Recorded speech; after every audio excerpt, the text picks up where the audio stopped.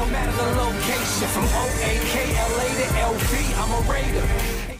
Raider Nation, what's going on? You're watching the Raiders Report, and as a reminder, every single one of these Raiders mailbags is filmed on our live show Tuesday, 6 p.m. Eastern Time, 3 p.m. Pacific. First question is coming in from Raina Hana. Thoughts on bringing back Jeff Heath?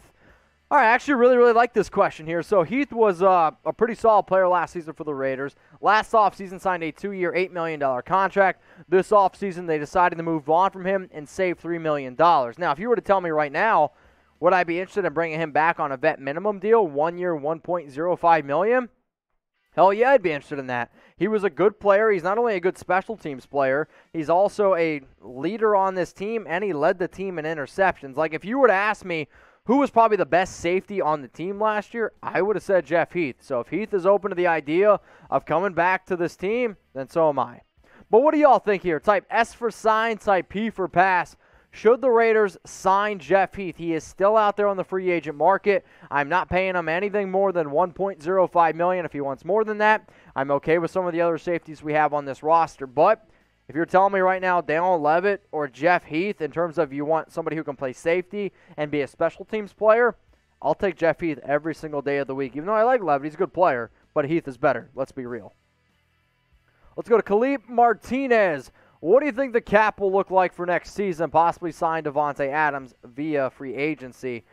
So all I know is that the Raiders cap is, or NFL cap is going to go up. I believe the number is $208.2 million, which is $38 million more than basically what it is right now. It's still very hard to be able to wrap my mind around some of the moves that this team could potentially make. But if they want Davante Adams, you can go ahead and do it. But you're going to pay Adams about $23 million per year and probably give him a 5-year deal. So, something to think about. Let's go to Juicehead89. Raiders, what's up, Mitch? Which defense would you think is better or prefer, 2016 or 2021? Well, I've already seen the 2016 defense, and it really wasn't all that great. So, I guess I'm going to go ahead and say 2021 because that at least has a chance to be a top 15 D. Go to Super Chat. It says, Quinn, appreciate you, my man. Thanks for watching the show. Let's go to the next Super Chat coming in from Papaya Man 89. Stuck at work till 6:30 p.m. and you get me through it, Mitch. Appreciate you, brother. Papaya Man, appreciate you. If you haven't already and you're a Raiders fan, go ahead and subscribe. All right, we got another super coming in from I Kneel for One. Mitch. Try putting together a motel and Raiders versus Cowboys Thanksgiving game package so we can all show up strong with the Mitch. What you think?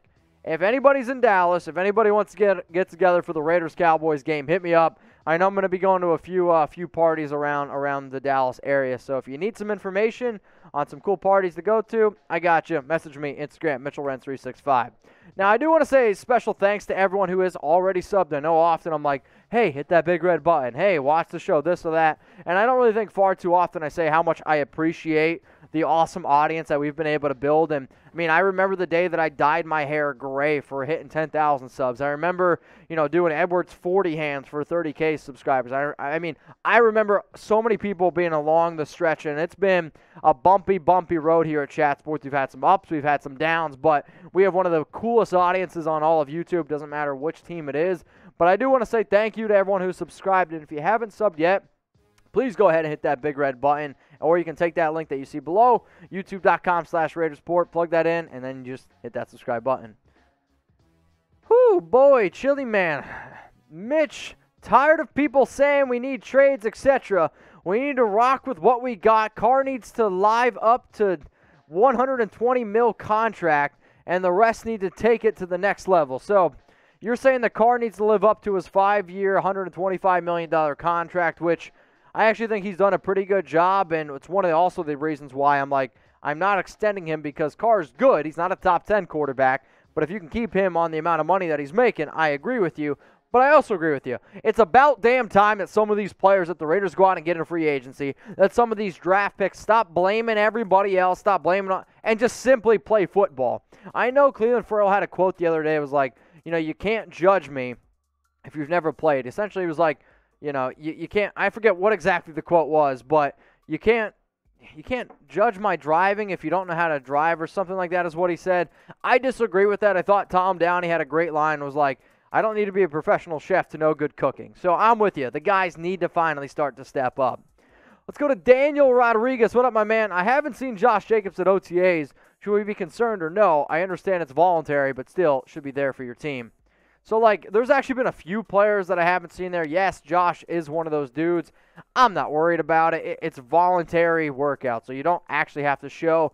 But there has been some players that aren't actually on the field, but are in the facility. I haven't been able to confirm whether Josh has been one of those players, but I'm really not too worried. He's entering year 3. We know he's a good running back. You know Kenyon Drake's there as well. I know a lot of people have been ripping on Josh. He's a good running back. He's going to get some work here and there, but am I really worried about him? No, honestly, I'm not. What up, Mad Vet Woodworking? Let's say that UDFA Darius Stills makes the 53. Who's out? If you're telling me he's in, I believe then they're going to keep 5 DTs, which means somebody like Darius Philon, he's probably out of there. And it's probably just Philon and then Niles Scott. Those are your other 2 DTs on the roster right now. Kool-Aid Man, oh yeah. Since you wanted Julio so bad, should we sign Alshon Jeffery? He's basically the same thing. Wow. Julio Jones and Alshon Jeffery, the same thing. That's wild to me. All right, so in terms of Alshon Jeffery, I'm just going to tell you all right now, he sucks, at this point of his career. If you want to talk about a player who's soft, the nickname that I've given him over the last 5 years is Kleenex, because if you're looking for somebody soft on your team, it's Alshon Jeffery. I understand that I wanted Julio Jones, but in no way, shape, or form is Alshon anything close to Julio. I mean, look at these numbers the past 3 seasons, y'all. It's not even close. Julio Jones dwarfs Alshon Jeffery's numbers, and we always said, oh, Julio's injury prone. He's not injury prone. Alshon Jeffery's injury prone. So do I want to go out and add a top receiver? Sure. Do I want to add somebody like Alshon Jeffery? No, he's not a top receiver at this point anymore. And I think you really have to go back. It's 5 years until he's had 1,000 yards. I get it. He's a big-name player. But I am going to sit here and I am going to spam 2 until I am blue in the face. I do not want Alshon Jeffery. Super chat from my man Can't Walk. Also, I saw your question on the Hi-Ho app, so I appreciate you. We got predict the starting defense week 1. So if I got to pick the 11 starters here, it's going to be Yannick. It's going to be Cleveland Ferrell, Max Crosby. Throw out Solomon Thomas there. Then your linebacker is going to be Corey Littleton, Nicholas Morrow, Nick Kwiatkowski. That's 7 players. Then your defense is going to be Abram, Merrig, and then Hayward and Trayvon Mullen. There's your starting 11. All right, what up, Ricky? Mitch, why do you think the Raiders are so disrespected that's left out in the NFL? In terms of being disrespected, I actually don't really think that they're super disrespected. I just think that for whatever reason, Raider Nation just takes big-time offense to a lot of things. I saw the thing from Bill Barnwell in the worst offseason. I've already given my 2 cents on that. It's on my Raiders Rumors video from Tuesday, so please go check it out. In terms of being left out in the NFL, I mean, I don't see how they are. They have a lot of primetime games. 5 out of the 6 most expensive games this year are, in fact, Raiders games. There's going to be a lot more excitement. There's going to be a lot of people being interested in the Raiders because of Las Vegas. So I don't know if disrespect or left out's the right terminology. All right, we got Jen Mendoza. Think we are all set on the offensive line, or still do we need to tweak it? Do I think that the Raiders could add talent on the O-line? Yes, I do. Do I think they're going to do it? No, I do not think so. They're going to try to see what they have in Richie Incognito, and if he's not able to go, you could see John Simpson potentially go in there. They like what they have in Andre James. If he can't go, you see Nick Martin. Hell, Nick Martin might even be able to kick out the guard. But this is going to be a year where the Raiders hope that their young offensive line can flourish, that they hope that they can get a little bit better, because that's what's really going to help this team, at least going forward.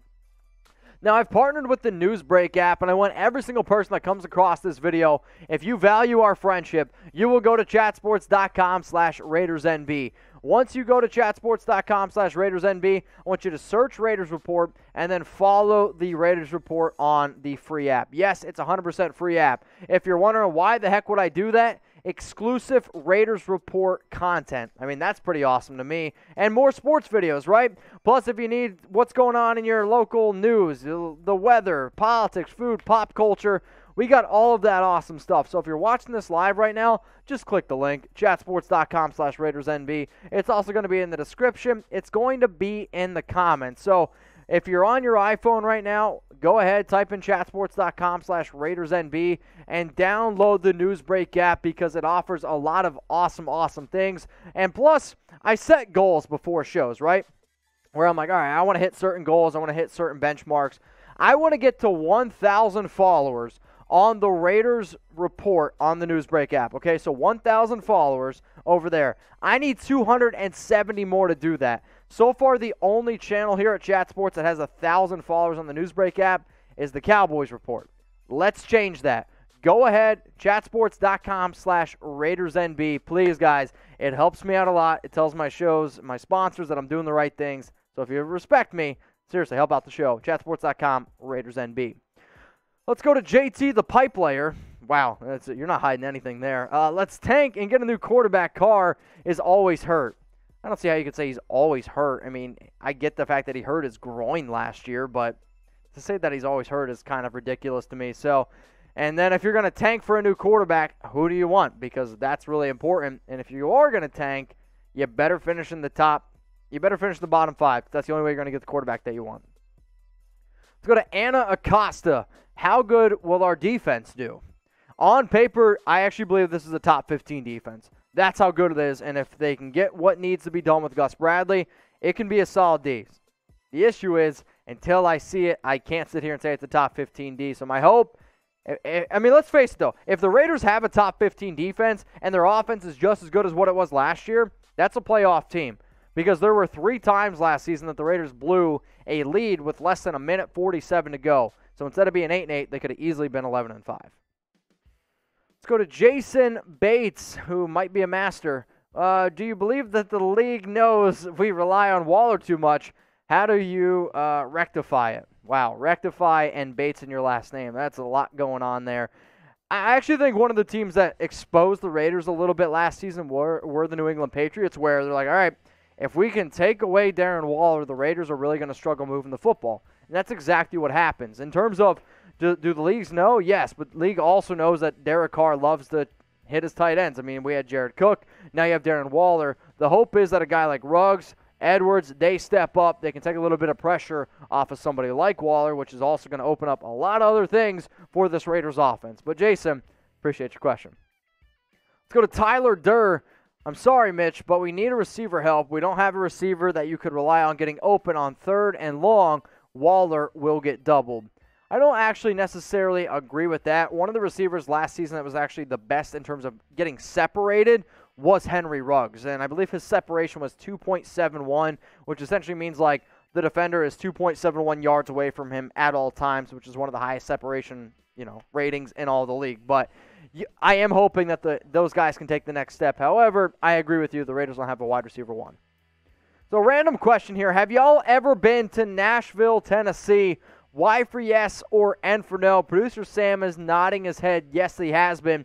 The reason why I am asking this question, I'm going to be there next weekend. So, June 17th to the 20th, I'm going to be in Nashville, Tennessee. So, if anybody lives anywhere near there and you want to get together, hit me up on Instagram at Mitchell Renz 365, and I'm going to be at a bachelor party. So, can't promise you I'm going to be in the perfect state of mind. But if you do live in Nashville, I always try to meet up with fans in any kind of city, state that I go to. So here's my opportunity. It's going to be my first experience in Nashville, Tennessee. So if you want to hang out and grab a beer, at Mitchell Renz 365. Let's go to John Logsden. How many sacks do you see our defense ending up getting individually? I think Max gets 10 plus and go Raiders. Love the show. All right, so defensive ends individually. I'm not going to go each player, and even though that's, I think, what you're asking. So last season, the Raiders had 21 sacks, which I believe was 29th ranked in the National Football League.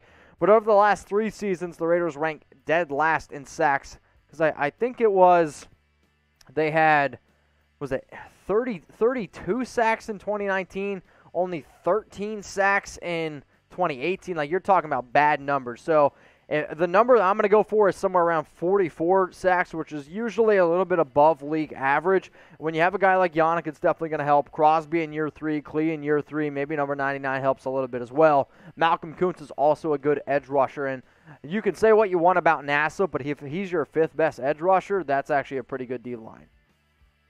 Untouchable Raider 1960.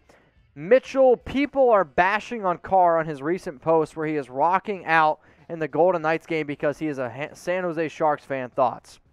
I don't care. And to be honest with you, I'm not the biggest hockey fan. If I had to root for a team, probably be the Islanders because that's my dad's team. But I know some people are ripping on Carr because he was a Sharks fan growing up. But, I mean, his new city is Vegas. I mean, he's doing it more from a PR move, a PR standpoint. And, shit, if Vegas wanted to treat me and my family to a good time, the Knights, I'd be throwing on the Las Vegas Knights jersey as well.